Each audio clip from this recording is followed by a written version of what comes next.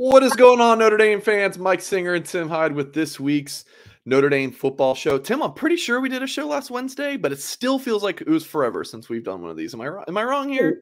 I mean, we had Chris Zorich. That was a great show. We had the Zorich. We had one Notre Dame legend. We're bringing on another Notre Dame legend here in just a couple minutes, and Mike Goolsby.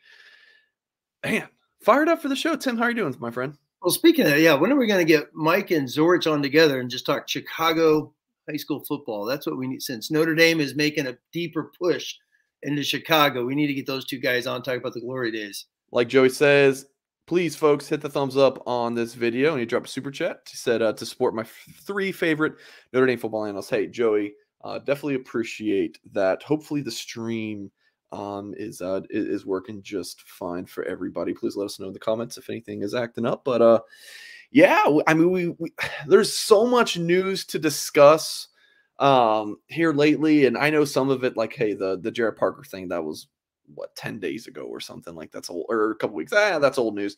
But there's a lot more to kind of reflect on, so we're gonna do just that in today's video. And let's go ahead and bring on the main man, Mike Goolsby. Mr. Goolsby, how are you doing, sir? What's up, Michael? What's up, Tim? Hello. Man, have you been on a Wednesday show with us before? Our little Notre Dame football show? We bring you on. We update our graphics. Everything looks snazzy. I'm honored to be here. Thanks for having me. Yeah, last time Mike was on was Drew Pine. When we all got together on Pine, and he was on his phone driving. I felt like that was the coolest show we've ever done. I had like 6 different people on. We just kept bringing in people in. That was an awesome show. Okay. Yeah, biggest Notre Dame show we've done. One of them was the Drew Pine news. Drew Pine. So much care about Drew Pine, especially from Mike Goolsby. Well, yeah, sadly, conflict creates content. Put that on a T-shirt, but it's true. Add that to the list of the many T-shirt ideas that we have. Yeah, I'm writing it down. All right, folks, please do hit that thumbs up on this video. Subscribe to our YouTube channel for more content. Get your comments, get your questions, drop super chats. We'll get to all of it.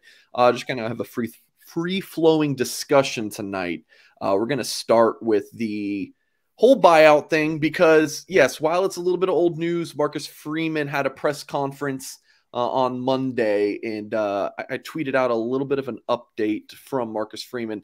His opening comments in his press conference, it's gold. If you haven't seen it, definitely go watch it. It's on our YouTube page.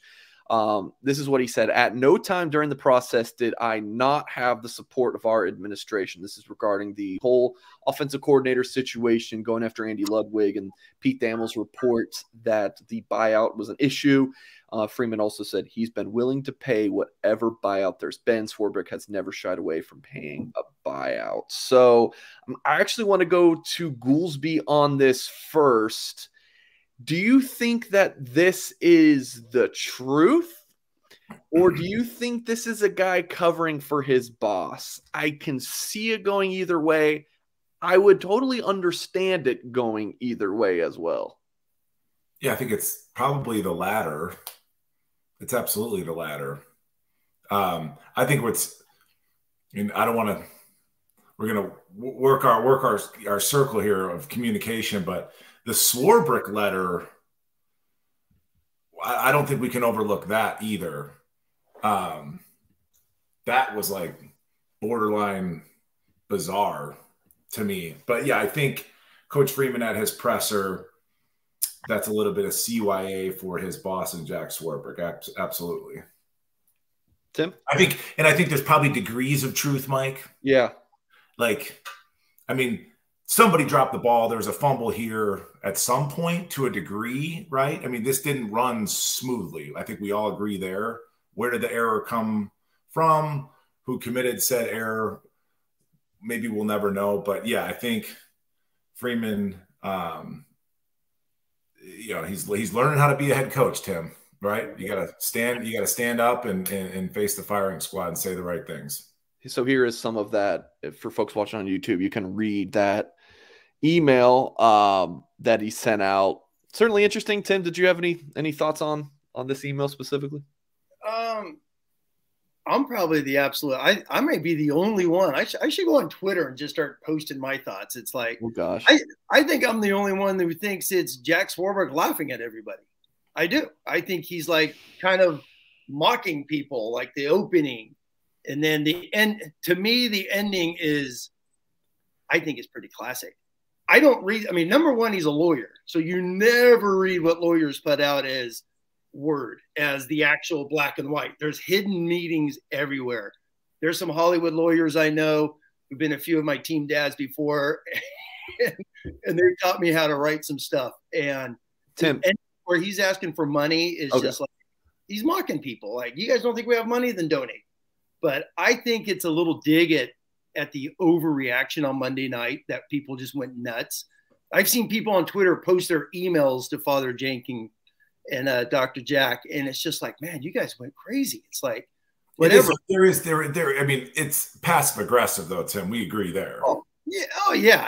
I mean, he's being aggressive. Number one, I was stunned he did it. Why? It's like, you didn't need to do that. It's like, who gives a damn what the heck people are posting on Twitter and shouting from the rooftops on YouTube? Who cares? But the fact that he did that was less. I think it's the opposite of what people think. I think it's a dig. I think he's kind of mocking some people out there, is my take. Tim, where do you stand on the Freeman's comments in terms of PR versus just the truth? But yeah, I typically, as the great loose emoji I would always say, the truth lies somewhere in the middle. Sure. You know what? The whole buyout thing, people are acting like, oh no, people are like, oh, here's the buyout, and you write a check in 15 minutes. It's like, so I just went, this thing called Google. You go on Google and you start looking up things. So who are the hot names the last couple of years? Marcus Freeman, right? Going to either LSU or Notre Dame. Okay. Marcus Freeman's buyout, $60,000. Jim Knowles, the best DC in the country from Oklahoma State, going to Ohio State. You know how much his buyout was? $65,000. Garrett Riley right now. Garrett Riley, same thing. Dirt cheap to go from TCU to Clemson. And speaking of Garrett Riley, if Garrett Riley goes to the NFL for any job or takes a college job, his buyout is $0. So I wouldn't be surprised if Notre Dame, and that's the other thing on this Ludwig thing, is he has a lifetime contract. That's this 3-year rolling cycle. And I guess you posted, Mike, right? The rolling cycle just kicked in on February 1st, I believe. That's when it jumped from like $40,000 to $2.8 million or whatever it was, his buyout. And I bet you Notre Dame was like, are you kidding me? $3 million buyout for an assistant football coach? On top of that, what's that? I got to say something. Yeah, go for it. Interject, building off of what you're saying. So look at it through the lens of these disgruntled Notre Dame fans, right, Tim? Yeah. So like, oh, we're not willing to pay 2.8 versus $60,000. Like, did that 2.8 number, are you saying that they jacked that 2.8 number because Notre Dame was in the mix? No. That's how the contract. Are you saying that for an assistant coach, 2.8 is astronomical? It's ridiculous. Okay, that's what you're saying. And then you're like, well, Alabama would have paid it. Find me. I posted this to some people. It's like, find me one coach Alabama has paid $3 million to go get.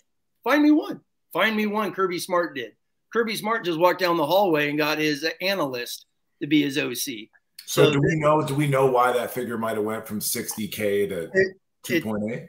How I've read it on the Utah message boards, and Pete Sampson of The Athletic has written about this, where he's basically got a lifetime contract, meaning, he's going to stay there for life, and it rolls over every 3 years. And the new contract kicked in, and this amount just skyrocketed up, because who's going out there going to, go pay for that and stuff like that. And it also, I look at it another way, is he signed the contract knowing that the guy's born and bred in Utah. He's never planning on leaving. He went to Notre Dame, got excited. This is my quick little take on it. Got excited, goes home on Super Bowl. Whittingham's with his son, coaches on one of the teams. Hey, we'll meet Monday. But darn well they've been talking. So as he's sitting at home, he's got family, Swarbrick, and all the guys are looking like $3 million, and he wants to bring the O-line coach. We're looking at $4 million buyout. The O-line coach's buyout is more than the guy makes as well. It's crazy. So Tim, play devil's advocate, Tim. Sure. Well, you're saying that the 2 you guys like American Pickers, the show on History Channel. You guys ever watch that show? I know what you're talking about. Okay. So sometimes they'll watch it and you'll watch the show and then Mike will be like, what's your I don't want to sell it price? So like they'll just throw out some stupid number. Like, okay, if you're going to, so you're kind of saying that 2.8, if it jumped from 60K hypothetically to 2.8, that's the I don't want to sell it price, right? Yeah. But then we're also saying that it's such, what you're saying, Tim, it's such a absurd number. Is this right? So then maybe we weren't willing to pay it, right? Yeah, I wouldn't be surprised if they all sat there, scratched their head, and like, we're dishing out millions of dollars for an assistant football coach. No one else is doing this. So it'd be bad business. It's bad business. If you add in someone, I saw someone wrote this on Twitter, which I thought was pretty interesting. Was talk about the buyouts and if the O-line coach was going to come because Heaston leaves. All the money you dish out for these two football coaches was going to be double Freeman's salary for at least a year. Consider the buyouts and all that stuff. So it's like, how does that look? No one wants to talk about that, whether that's right or wrong. And Freeman's building his program and he wants these guys, but these two guys are making combined more money than Freeman. I thought that was kind of odd. And did Notre Dame think of that? And the whole, they weren't going to pay it. There's never been anyone who ever said Notre Dame was never going to pay it. They said it was an obstacle. And if Pete Thamel doesn't use that word obstacle, and Freeman, who, by the way, I did not like his answer on the hockey game, is ridiculous. If they don't go to that they don't go to this stupid hockey game, none of this is an uproar. That hockey game blew everything out of proportion. Yeah, because you're saying it blew it out of proportion because of my point. Like that was their way of saying this is our guy. That's what you're kind of getting at. Yes, 1,000. Yes, total agreement with you, Singer. Because going to that, it's not a recruit. You take recruits, you're walking them around. You don't take coaches to a damn hockey game to, hey, this is Notre Dame. No, Notre Dame is a football office where we lift, where we meet, where we practice. If you want to go to a hockey game with your family in February, go for it. Taking him out in public, Freeman's answer, to one of the questions was just like, well, we take our top recruits there. Yeah, this is not recruiting. This is trying to get a ball coach, taking him out in public. Man, yeah, if you don't get them, look at the uproar that just happened, Coach Freeman. Tim, isn't it usually like when you bring the coach on campus for an interview, that's kind of like the final thing? Like, it's basically already a verbal kind of deal. Like when Reese went down for his, he was already a done deal. I even put that on our message board. I was like, it's really just crossing the T's and dotting the I's. But yeah, not for Notre Dame in this one. Well, they do this, he did Zoom. So we talked to all these guys for hours, met them, did their background. He watched film as he talked about in his press conference. He wants to keep the offense the same. He wants to run the ball. He's got tight ends, play action, attack vertical, go deeper. When you get a quarterback who could throw more than 40 yards, as we've done mathematically with Pine Singer. So we've done that. We've done that exercise. So once you get a quarterback who can throw, 40 and a half yards, but sky's the limit. So he wants to keep it the same. That's what he wants to do. So, and he went out and found Klein at Kansas State, spit an image. They're going to run the ball down your throat, play action, do some quarterback keepers. In Utah, you watch Utah and Notre Dame, find me 3 differences. I mean, they do so much stuff similar. If anything, Utah's more heavy on tight end packages than Notre Dame, which would blow people's mind away when you really sit there and you start to break down Utah. So very, very similar on how Utah and Notre Dame does a lot of their stuff. They just have a better quarterback in Rising than Pine, and that's how they executed this year. Goolsby, you have any other thoughts on this? I just think the whole thing, I think it's a fun exercise to go back to when Brian Kelly left. Because so much has happened in 12, 16, 18 months. I mean, it's been for lack of a better word, it's been interesting. And I think you see the guys that Freeman's bringing in here with Parker and our new quarterback coach, Gino, like he's bringing in his guys. My question is, Tim, is he leaning on, like, these are the guys he wants in the foxhole, right? The proverbial foxhole analogy. Or is it these other young coaches? Because it does matter. And you know this, Tim. Whose wagon are you going to hitch your coaching star to, right? So in my experience, right, like if you were affiliated with Urban Meyer during his rise, like you got a head coaching gig. You're a Dan Mullen, right? Yeah. If you hitched your wagon to Ty Willingham, you're coaching in the CFL. CFL. Yep. The God's honest truth. So some of these young coaches around the country, these sexy names, those guys are watching. Let me let this Marcus Freeman experiment. Let me watch this play out for another year before I jump on that ship. So is it Freeman's going with his foxhole guys? Because these young coaches got families. I mean, this is their career. Yeah. Is it them being a little bit hesitant? What is this going to turn into? And that's where I'm optimistic. As long as we can recruit, I'm optimistic. That's all I give a shit about, truly. But it's been a little messy, and I don't think you can say anything else. It's been a little bit messy. Well, going back, Singer, to Freeman's press conference was, he did talk about a national search. He went to Utah, Kansas State. I'm sure he did, another 10 Zoom interviews, a dozen. I'm sure he reached out to a lot of people. There's talk, obviously Byron Leftwich is an NFL guy, personally called Freeman to talk with the job. The comments about the MAC coaches, which was always puzzling, a MAC coach leaving a head coaching job to be an OC. That, I think, goes to Goolsby's point, which goes back to Andy Ludwig.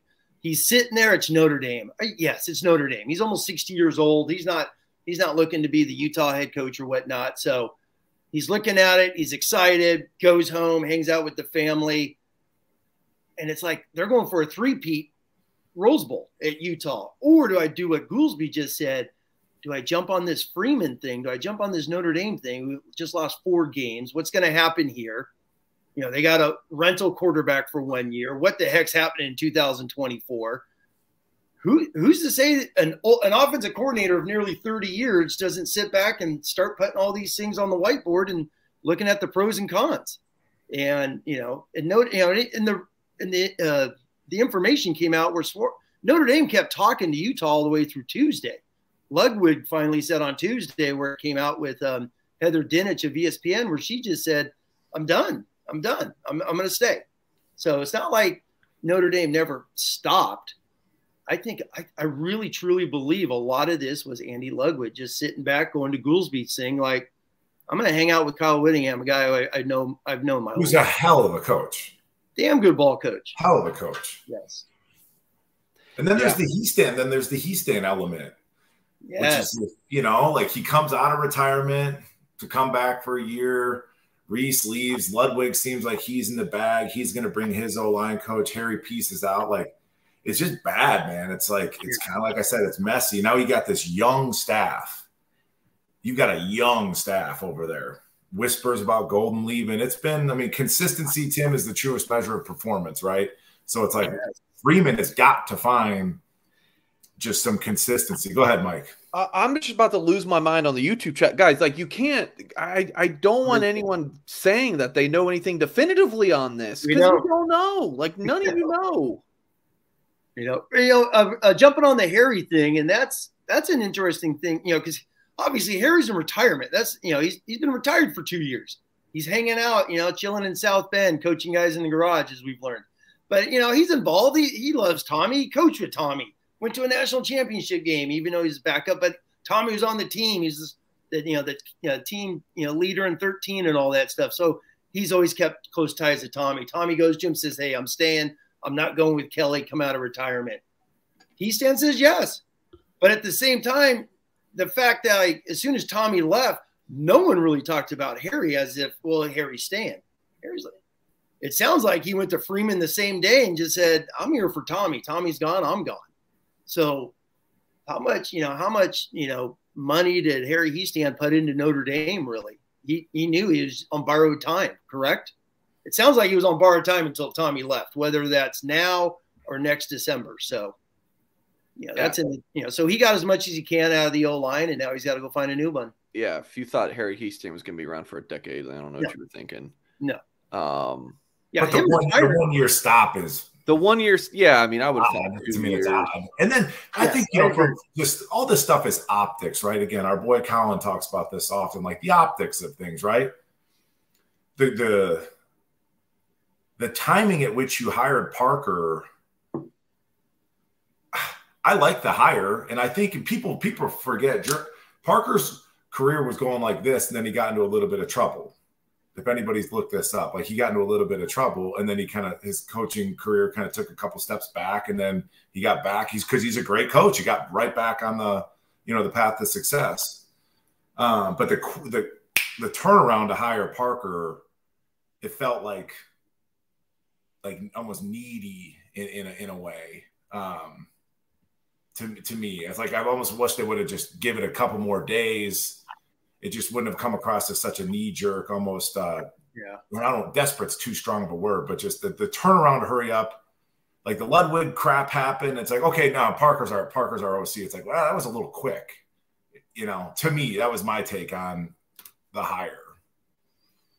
Yeah, it sounds like he interviewed that Tuesday where Notre Dame was still talking to Ludwig. Coach said, no, I'm staying at Utah. And he interviewed Parker that same day. So that's when he just moved on that quick. And yeah, you're right. It was, so it goes back to the national search. Was Parker, after he talked to these dozen coaches and, you had guys in the NFL, head coaches, other OCs, it sounds like Parker was third on his list. He went straight to him, but that's going back to you, Goolsby, as we've chatted this last week as well, is just being comfortable.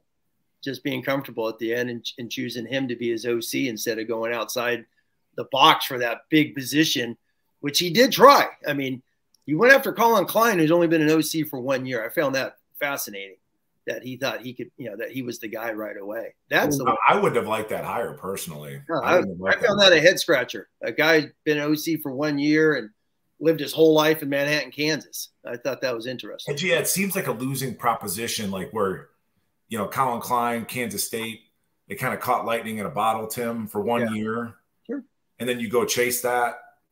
I don't know if that's like a winning proposition. I don't know if that's, again, smart business. You feel me on that? Like if he can replicate that, sure. But I wouldn't have liked that hire. But I think with Parker, the upside, he knows the personnel. I mean, we liked Tim. I think we like Tommy as a play caller. I think we like Tommy as a play caller a lot. You as a coach, there's, if coaching is a pie chart, I mean, play calling is a slice of that pie chart, right? Development, recruiting. That was my knock on Tommy, was like, obviously the recruiting and development of a quarterback. And then also like looking at the pieces that he had on the team, on the roster, and what is their best fit. And it just seemed like it took a half a season before he figured out, oh, this guy's better served to play inside versus outside, this type of run versus that type of run. I think going into 2023 with Coach Parker, you can skip all of that kind of feeling out period, because hopefully he has a much better idea of the personnel and what they're best suited for. Tim, when you look at just Parker, the coach, and his, career here, like let's put the whole Ludwig drama behind us. But like when you just look at his credentials, what do you kind of think about his experience here? He's got a lot of. He's coached at a lot of different places. His interview was excellent. Listening to him talk, and he talked about Randy Sanders. Randy Sanders is big time, Southern SEC assistant coach, longtime Phil Fulmer, Kentucky. Randy Sanders been around everywhere. He mentioned him by name, how he was kind of his, father figure getting going in coaching, which I thought that was awesome, because I've heard Coach Sanders speak at a clinic before. Great football coach. The one thing, it's kind of getting overlooked is the interim coach. And with the interim, I'm not worried about record. You take over as an interim coach, it's a train wreck. You fire a guy in the middle of the season. It's a mess. I like the fact that he was chosen. So if you're chosen to be an interim coach by the administration, they believe that you could control a room, basically, correct? You could manage these guys. You could communicate with these guys. So that right there shows me, he's got some great communication skills. He knows how to work with people, knows how to be a leader. It's going back to, not that he's Dabo Sweeney, but Dabo was that, correct? He's just a wide receiver coach. He's like, you guys want me to be the interim coach at Clemson? All right, what the heck? And but Dabo has, obviously, we've seen the history with him. He's a communicator. So I kind of like that little realm. And he's been with David Cutcliffe, who's a heck of a football coach. He's got experience with him. The year at Penn State, they went and won the Cotton Bowl. you watch that offense, it's unbelievable. They lost 2 barn burners, Ohio State and Minnesota that year. That offense was explosive in 2019. And then on Parker talking about the red zone stuff and all this West Virginia stuff. No one knows what the heck he did. And I found that was pretty honest what he said. Like, he read between the line. He says West Virginia was a mess. Train wreck, yeah. It was a train wreck. It's a mess. Head coach doesn't know what the hell he's doing. He gave me a couple assignments. I did them. And he did. And when you look at his numbers, it sounds like he was in charge of red zone and it improved every single year. So his one little thing, but it just sounded like everyone had a hand in the offense and it was a mess at West Virginia. So can't judge him by that. He's not the head football coach. He definitely sounds like a good soldier. You tell me what to do, I'm going to go do it. And that's what I got from listening to him. All right, we're going to go a little rapid fire through some super chats. Just one ND gal. Appreciate the 10 here. Comment says, pray that Ryan Day keeps the Ohio State in the playoffs in the Final Four indefinitely, because if he fails, guess who will get the head coach call? I think that kind of depends on how Notre Dame does under Marcus Freeman. But Goolsby, do you have any thoughts on this real quick? I agree with exactly what you just said, Mike. That would have been my response word for word. Pat myself on the back. Tim, any thoughts? Yeah, people always say Freeman's 30 seconds, Tim, not a 10, 30 seconds. Hey, all these people are saying Freeman's going to Ohio State. He ain't going to Ohio State unless you win. Just because he's a Buckeye and he's a team captain doesn't mean he's automatically going there. You got to win football games. And Ohio State, we'll see what he does at Notre Dame. Really appreciate the super chat. King Lou says, you guys haven't spoken about Tyson Ford in a while. He didn't play last year. What's going on with him? I mean, I don't know. Unless it's a quarterback, we usually don't talk about players who aren't playing. I mean, Tyson Ford, good player. We'll see if he breaks into the defensive line rotation this year. Appreciate the super chat. Yeah, I don't think I can add something there, Mike. Yeah, please do. If we recall in high school, he was kind of a big end. Is that right? Yes. So now he's kicked inside to a 3 technique, I presume. I'd say 3 or 5. Jury still might be out. Well, he's a 3 technique from what I remember watching this film. Because I remember my comp for him was like, and again, I do these fun comps. Yeah. Was Chris Jones from Kansas City, just in terms of like the size that he's going to grow into, the length, the movement, and all that. So, Tim, you could probably touch on that, but that's a big adjustment from like a high school stud defensive end. Now you're going into getting double teams and all that. Yes. Like for a kid like a Tyson Ford, you could put him in some sort of 3rd down jet package, 2 wide, 3 techniques, and just let him go play. Tyson Ford can kind of be a microcosm for like Freeman's tenure, fellas. Like, dude, like young kids have to play. Like, if 2023 is such a big year, Tim, it's like we got to play kids, young kids that have some of Freeman's kind of fingerprints on them. I'm not going to leave my, head coaching career at Notre Dame in the hands of guys that somebody else recruited and that they have hit their ceiling. I think it's an easier narrative for Freeman to sell that we're playing young guys. The potential is still there. We're getting incrementally better. But Tyson Ford, yes, to the super chat, is another one of those young kids that he's got to develop a role. And if he's not a full-time starter, create a little bit of a niche role for him. Okay, a couple super chats kind of about Matt Luke. This news came out from Football Scoop before we started recording. Hank says, if Jared Parker offense can score points, develop, and recruit, who cares? That's the dream. More interested in Matt Luke as a possible O-line replacement from Georgia. Thoughts? JP says, go get Matt Luke for offensive line and stops the cheap Notre Dame talk. JP and Hank, really appreciate these super chats. So, yeah, really interesting ball coach. I mean, you got Jared Parker, who has that thick country accent. Yeah, you'd be getting another guy from the South here. So Matt Luke, yeah, played at Ole Miss, was the co-OC and O-line coach at Ole Miss from 2012 to 16, a period where Ole Miss was doing all sorts of sketchy stuff. So if you want Notre Dame to buy players, maybe this is your – I'm totally kidding. Bad joke. And then head coach at Ole Miss from 17 to 19, and then was at Georgia from 2019 to 2021, and stepped away in 2022 from coaching, spent more time with his family. And as we know with that kind of thing, when someone wants to step away from the family, they spend a lot of time with their family and then decide, you know what, I want to get back into coaching. So here he is, report that he is very high on Notre Dame's wish list for this position. What would you think about him, Tim, if Notre Dame's to go this route? First off, I'd be shocked because he's a deep South guy. He hasn't crossed those that Mason-Dixon. He hasn't gotten up there yet. He's a deep South guy. Great football coach. He really is a good football coach. He's, once again, you look at guys he's been around. Played for Tommy Tuberville, obviously. Then, oh my God, David Cutcliffe. He learned under him. Worked with Philip Fulmer, who before Philip Fulmer was the great football coach at Tennessee, he was a long time offensive line coach for Tennessee. So obviously he learned how to coach O-line from there. And going back to this interim thing, he became the interim coach after they fired Hugh Freeze and all that fiasco with Coach Freeze. They picked Matt Luke because he could command a room. He could command a team. He goes out. I think they went 6-6 his first year, couldn't go to a bowl, stays there 3 years, got fired. I think it was the wide receiver incident, correct? I was just reading about some stuff the other day when I started looking at little lines. Remember the wide receiver in the Egg Bowl that faked peeing on the hydrant? Yeah, I think he got let go after that. Goes to Georgia. Kirby Smart hires him, does a great job, wins national championship. Their O-lines will just maul the heck out of you with those big guys. But took a year off. Is burnout. There's some articles out there on the internet that are awesome to read about him. He's a deep family guy. ESPN followed him for an entire season, his first year in 2017. It's called The Season. You can watch it on SEC Network. It's on all the time. I've seen a handful.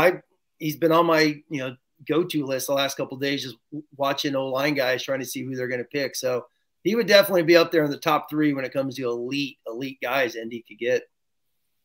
Goolsby, any thoughts? I think Southern recruiting. Yes, that's he's got ties. He's got ties. Oh, knows high school coaches down there. He's been down there. I don't know, Tim, and this is again another instance where we need Lou back. But I don't know, Tim. Is there a precedent at a Notre Dame? I mean, sure, we pulled plenty of players out of the South, but a coach that Mississippi is Mississippi. To come up to Midwestern cold academia of Notre Dame. I don't know if there is a precedent, but when I hear a name like that and you look at a resume like that, yeah, I just think of big Southern recruits. That's what I think of. Well, that's funny you say that because, I started, because it's been so quiet on the front. Nothing's going out there. So you just start, you see the mock list. You just start going down him. You got obviously the Minnesota coach. Well, he's coached in the Midwest his entire life. You got, Joe Rudolph, the Wisconsin coach. I love him because he played for Barry Alvarez. Coach, he learned from Barry Alvarez. And then he's Paul Chris. And then he's at Vautech now, but he's a Midwestern guy. And then with Matt Luke, someone had posted about him. I found that this a couple of days ago. I started doing research on him. And it's like, man, is he really going to leave retirement? He's got $10 million in his bank. He even mentioned it. I got, with all these buyouts, I got $10 million. What the heck do I need to coach for? He's got plenty to live the rest of his life. So if Freeman gets him out of retirement, man, that is a recruiting win because he's going to go south. Tim, is it fair to find large dudes? Is it fair to assume he's a man of faith? Oh God, yeah. I mean, you just so that's if I'm I'm putting my salesman hat on, I'm trying to find some commonality with coach down there. And I'll say this, just in terms of Southern football versus what Notre Dame is. Yeah. I was at the Clemson game this past year and sitting next to a Clemson.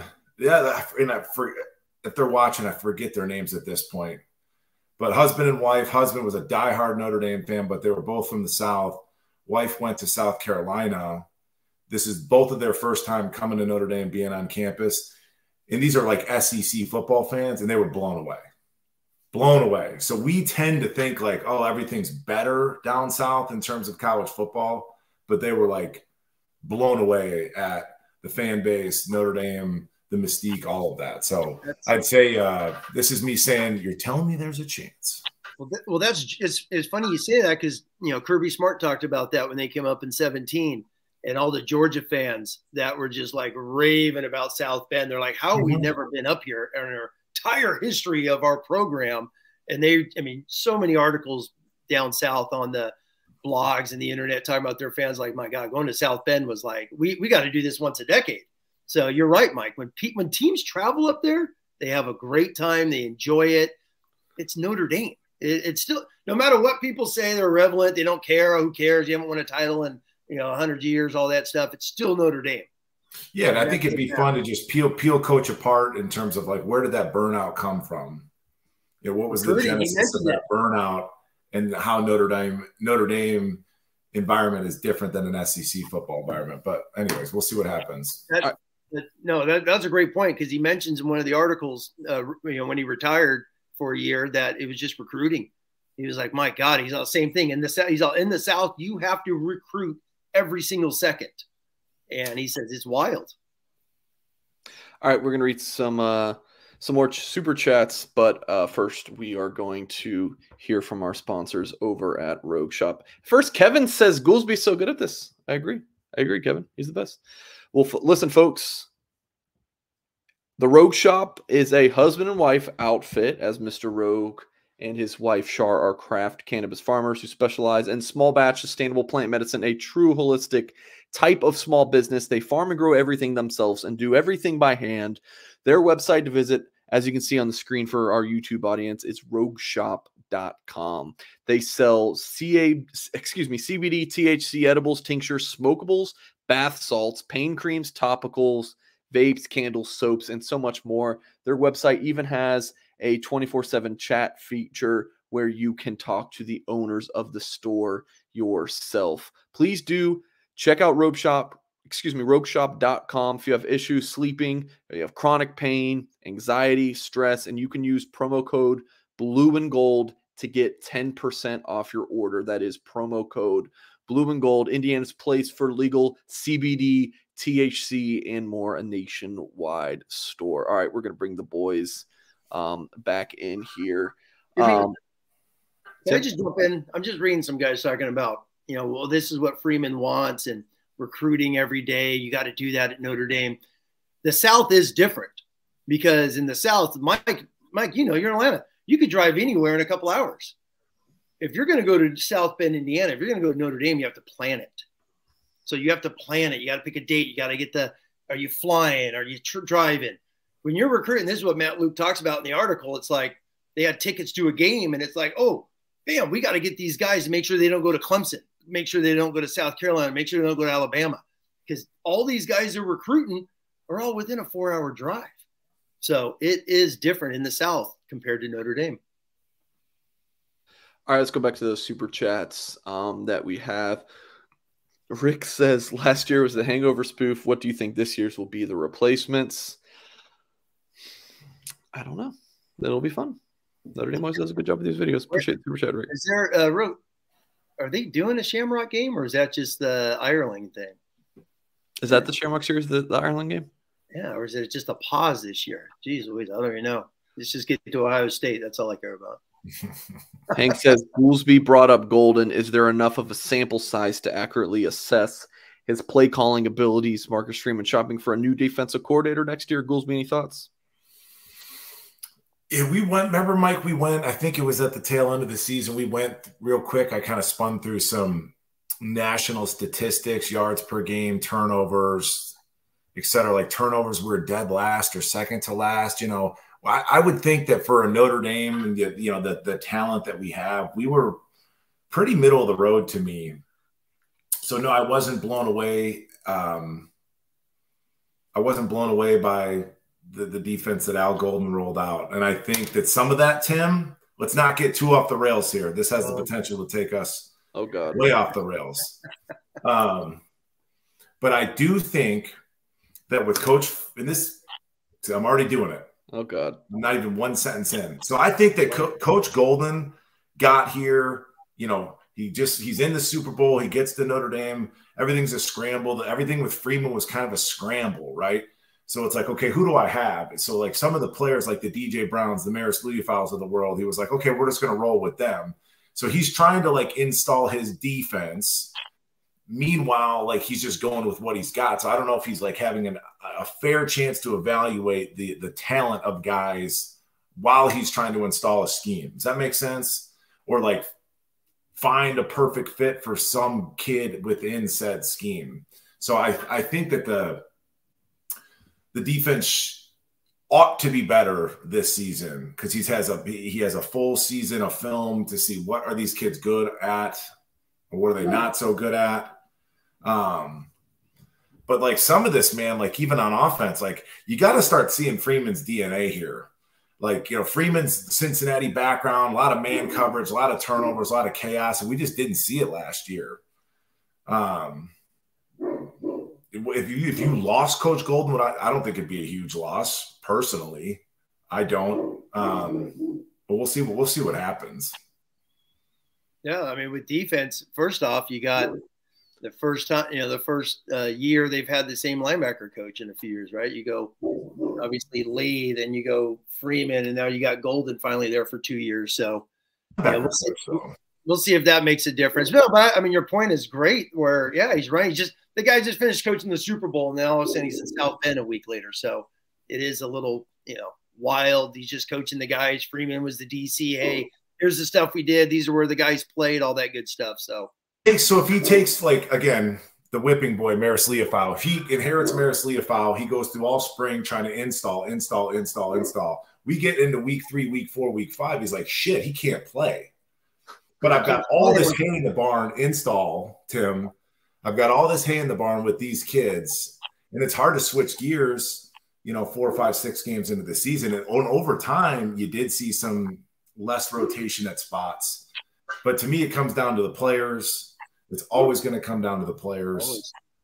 And we've got to shore up the run and get some big bodies, Tim. No, you're right. I mean, look at some of the games. I mean, some of the big games, they gave up 200 yards rushing. That's it. We just know this. I mean, stopping the run, Tim, is so simple. It's to give up these chunk plays over and over, drive extending chunk plays. It's unacceptable. Frankly, it's just unacceptable. All right. A couple more super chats. Gene dropped a 5. Really appreciate it, Gene. He also just said Singer is the best host and moderator in the world of Notre Dame football. I mean, I'm not going to agree with the guy. He's also the most handsome. Cheers to Singer. Most handsome guy named Mike Singer on the beat. That's your wife in the other room. Get real. Yeah, I was also yelling at the guy earlier, so and I usually yell at her. So there you go. In all seriousness, Lou Holtz Thunder and Bolts says, "Who offense and defense needs to have a breakout year next year for Notre Dame to take it to the next level?" In parentheses, have a legit chance at making a run. Tim, I'll give you a true 30 here. Tim, are you going O or are you going D or are you going both? I'm not gonna no wide receiver because that's too easy. On offense, you know what? How about something pretty easy? How about Mitchell Evans? Now that he's the guy, Notre Dame, since your buddy Anthony Fasano, ever since Fasano, every tight end that has been the main starter has been drafted. Mitchell Evans, your time's up. Replace Michael Mayer. Enjoy that. I'm just thinking off wide receiver. We can mention 15 wide receivers. Yeah. Running backs, we know he's coming back. Offensive guard, flip a coin. I'm going to go with Mitchell Evans. I like that pick. Cool. Defense? Defense, who needs to step up on D? Jeez Louise, Riley Mills. Okay. I'm going to go a little Illinois high school football for you, Goolsby. How's that? It's interesting. And I actually sat with Riley when they brought some former players back to the spring. So I've texted him a handful of times, and I'm going to continue to do so because I can see stuff in his game that it's even physical stuff. If he could loosen up his hips a little bit more, he's still kind of a little bit of a stiff athlete to me. I mean, physically looks the part, but I like that Riley Mills one. On O, this is a little bit of an obscure thing, but I'm going with Estime. I kind of want – take a step back.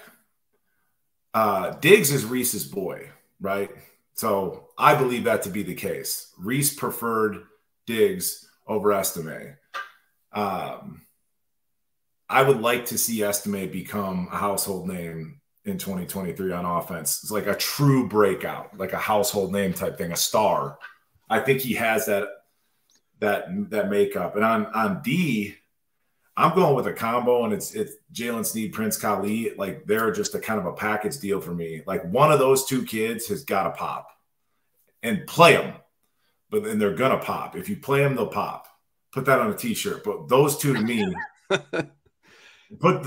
are a combo. Like, it has to happen. You can't bring a 5-star kid in here and let him collect dust for 2 years. It can't. If we're trying to build what Freeman's trying to build, you can't do stuff like that. So let me just jump on the linebacker thing, Mike.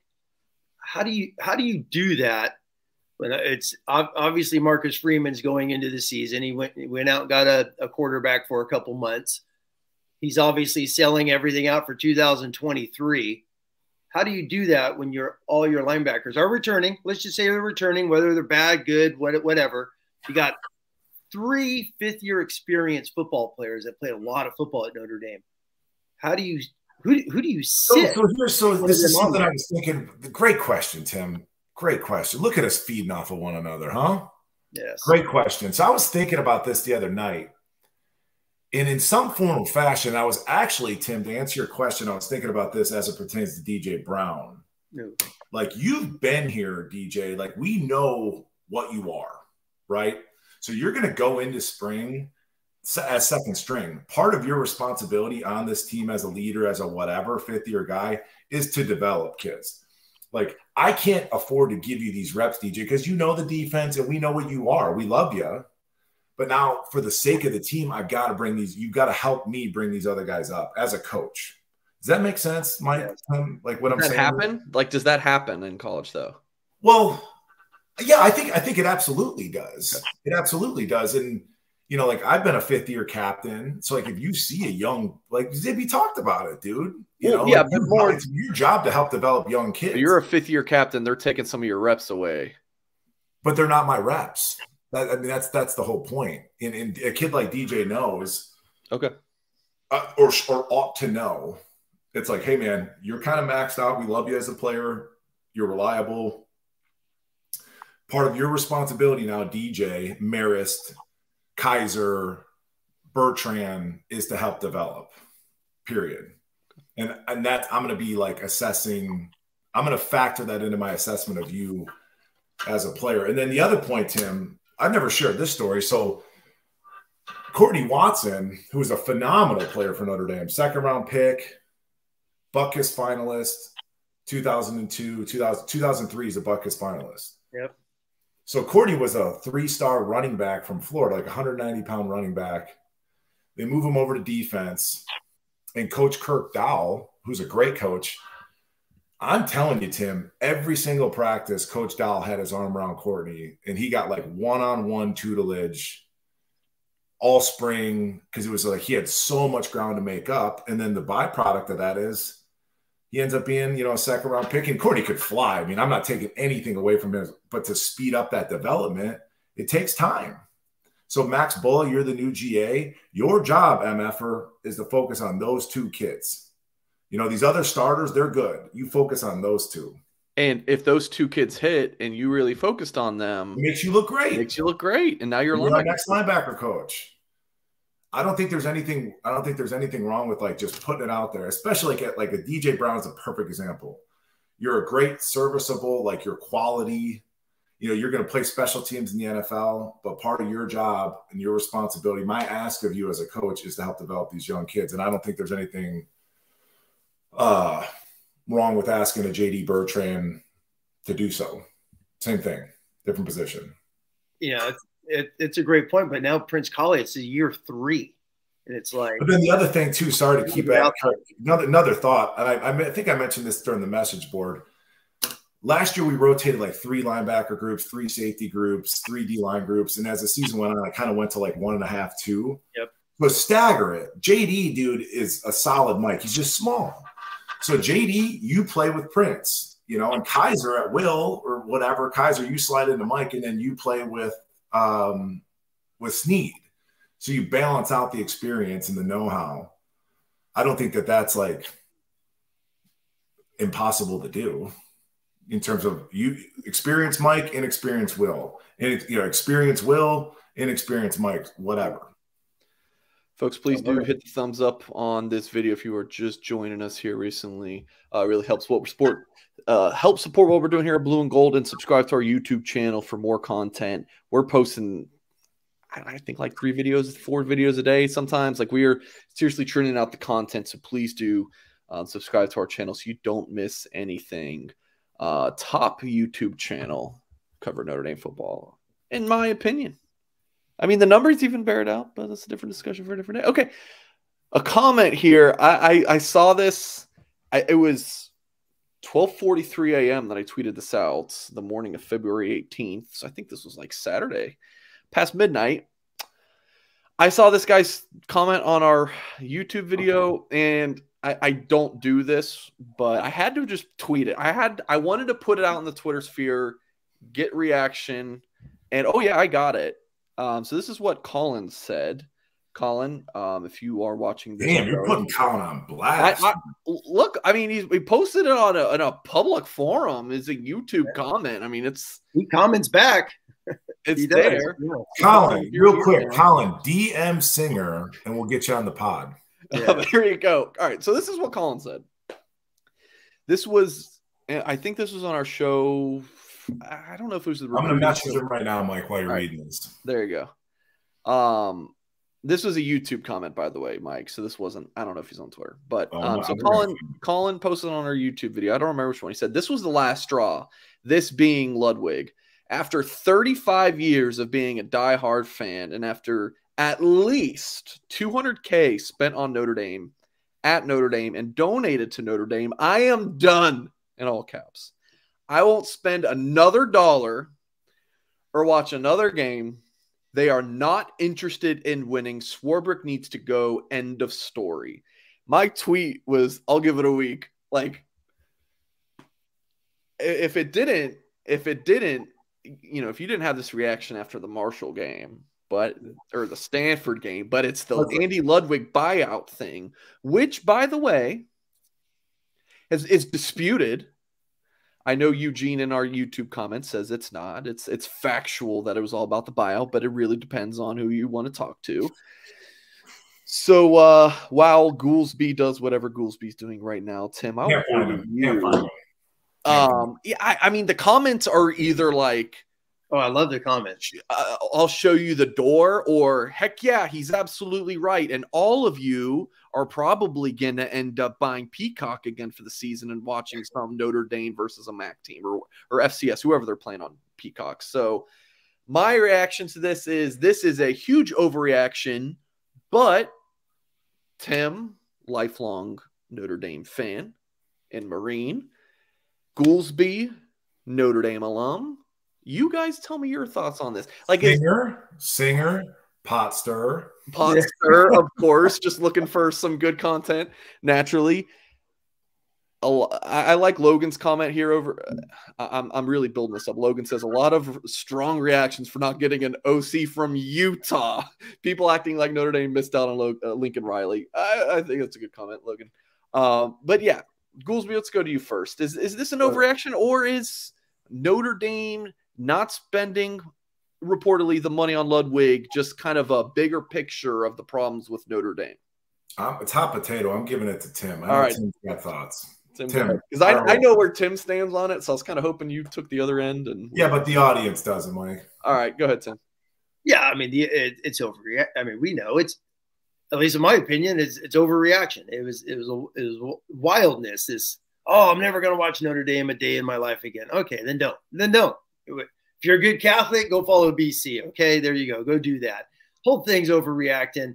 My favorite, by the way, Mike, which I just went on there, you sent us that tweet. So I went and read all the comments earlier today. My favorite's over under Vegas lines, 5.5 days he'll be back. So we'll see if he's back. That was my favorite line. No, the entire thing was overreaction. So, but what I want to know is, talking about money, Notre Dame and money. Goolsby mentioned this about 45 minutes ago. He mentioned the name Brian Kelly. Brian Kelly left. He had, he talked about this list and things of that nature. Swarbrick says, oh, we're doing a bunch of this stuff. When do we learn about this? That's what I want to know. When do we start learning some of these things about money? advancements, staff. You know, I mean, what's the first thing Brian Kelly mentioned? He mentioned the freaking nutrition. So when's Notre Dame going to get that thing built? Those are things I would like to know. You know, as we start talking about money in Notre Dame and what's going to happen for the players. You know, what are they going to be getting out of this? But to me, complete overreaction. Anyone who jumped on Twitter saying fire 72 people and blow the admin building up, and people jumping on YouTube going crazy, screaming. And I mean, there are so many videos. It is ridiculous. Like Notre Dame told Urban Meyer, you can't come. That's basically what it sounds like. So it's ridiculous. So believe, you know, and the other thing is you're going to, you know, you just said it, Singer, you're going to believe what you want to believe, what narrative you want to fit. Notre Dame doesn't want to win, but I'm going to keep following them. Or Notre Dame is trying to win, and they scratch their head on this crazy, insane buyout that no one else in America has. So they took a pause to read some lawyer language in a contract. And one thing, what was it, the Pete Thamel, he used one word about the buyout, and it flipped everyone out. No one could believe a nearly 60-year-old coach wants to stay where he's born and raised. No one could believe that. So that's my 2 cents.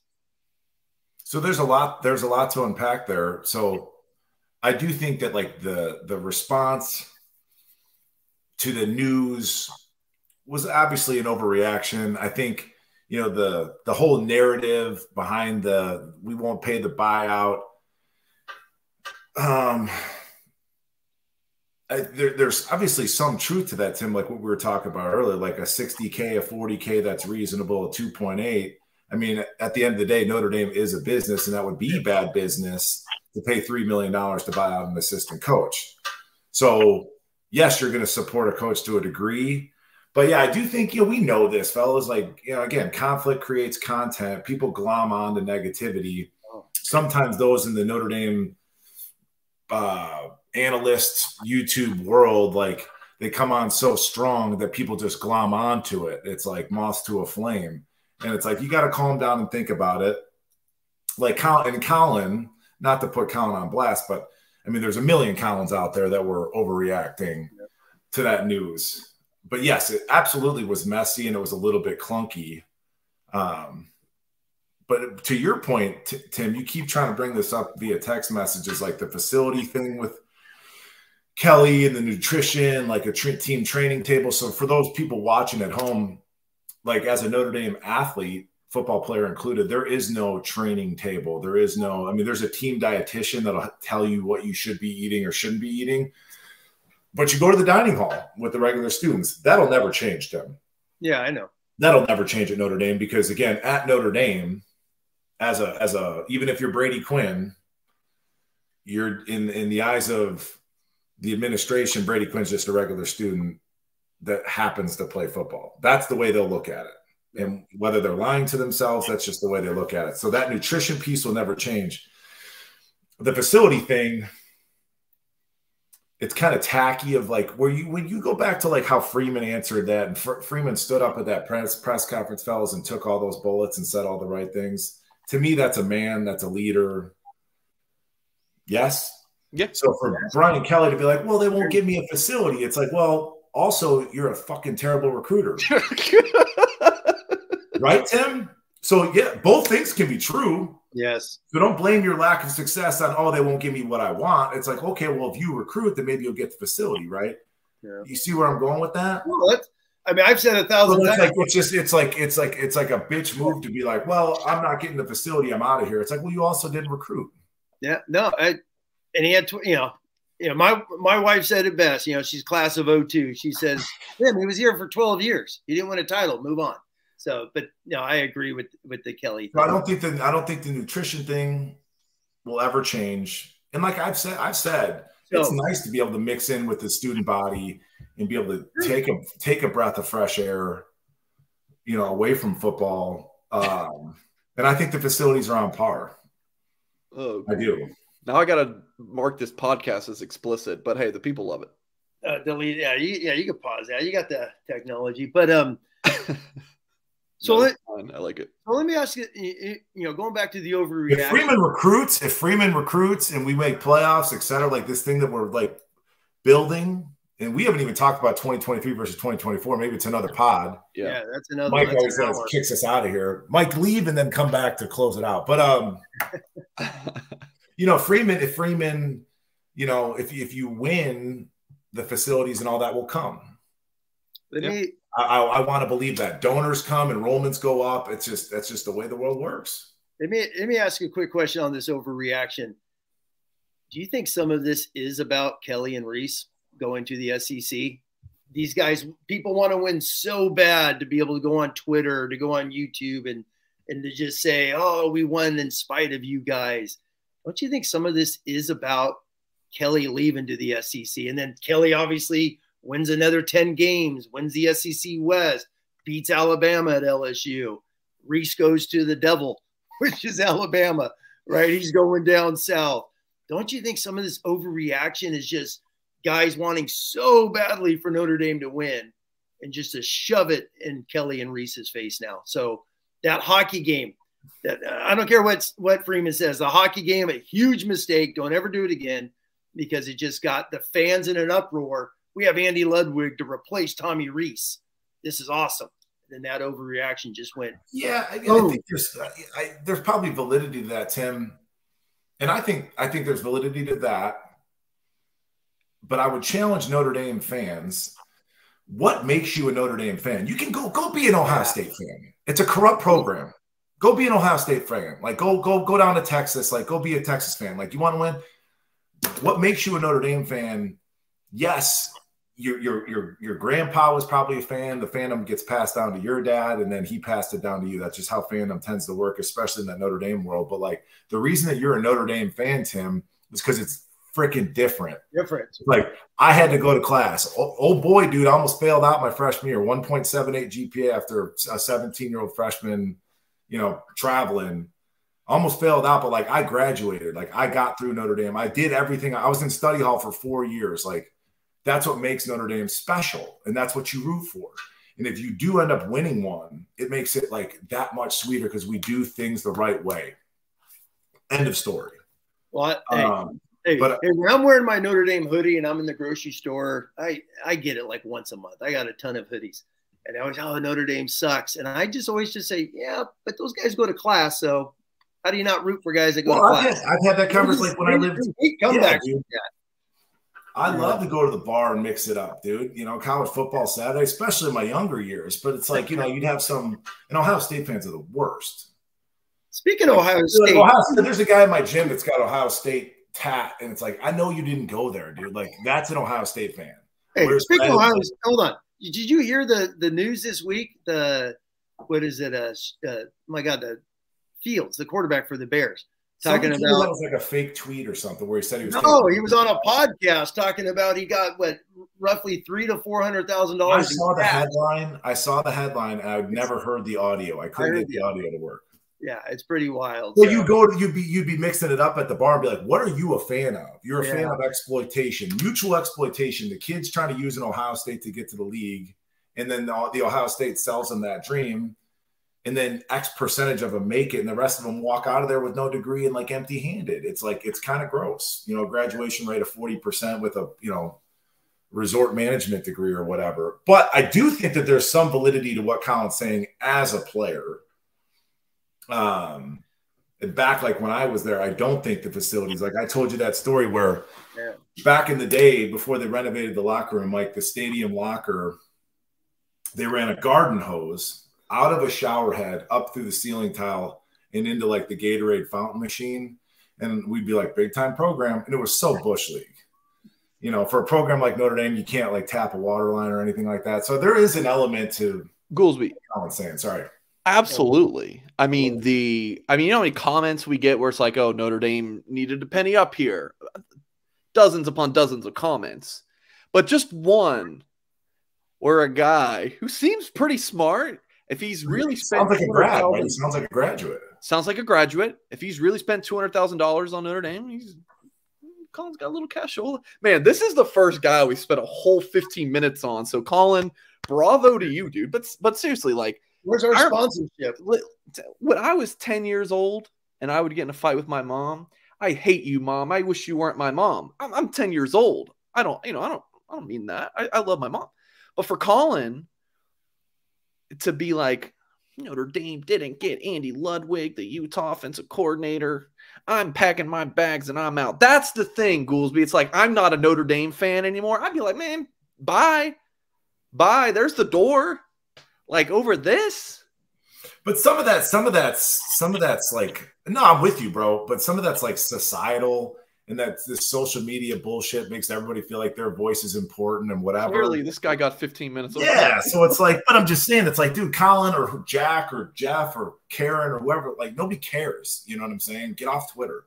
But I think that could be a good, like, fun segment of like tweet of the week, you know, going into the season or something like that. You know? I've totally tossed around the idea of just doing a show where we just go through YouTube comments.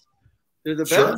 Just go through YouTube comments because they are hysterical. My favorite YouTube comment I've ever gotten was a guy saying, I hope this guy's watching right now or listening. He said, man, listening to that Mike Singer guy is like getting a root canal. It's like, it's worse than getting a root canal. I was like, damn, that hurts, but that's funny. Yeah, some good YouTube comments. Great comments. I love the comments. It's the best on YouTube after shows. I love going and chatting with everyone and seeing what's on there. And there's some diehard people that watch all our shows and comment and love just talking Notre Dame. And then you get the Goolsby, you know, the Buckeye guys. Whoa, you haven't won a title and so on. Okay, well, thanks for watching our show. I don't care. You know, thanks for coming. You know, by. this is another thing, and I've never. I don't know if it's been done, but all this recruiting material that goes out, Tim, to these kids, the flyers or whatever, I would love to know, like, if this is, you know, Notre Dame recruiting pitch, we're going to take the W-2s of Notre Dame football athletes from 1980 on, and let's take Ohio State, take a Texas, take a USC. I want to see what Notre Dame acts football players, and you can throw in the Ohio State, like, you know, first round picks or whatever. I would love to see that figure. You know, because like I said, Notre Dame represents more than football, represents just success. Obviously, football success is a big part of that overall success, kind of in refinement. But just don't lose sight. Notre Dame fans, as you get frustrated, don't lose sight of why you're a fan, because we do things different. We do things the right way. And as long as we can recruit, brother, the winning will come. That's what all it comes down to, and you know it, Tim. It comes down to getting the kids. It's all about the kids and getting the right mix of coaches together. And God, we need to come back. I see we're over an hour. We need to come back because Goolsby and I have been dying to talk about 23. And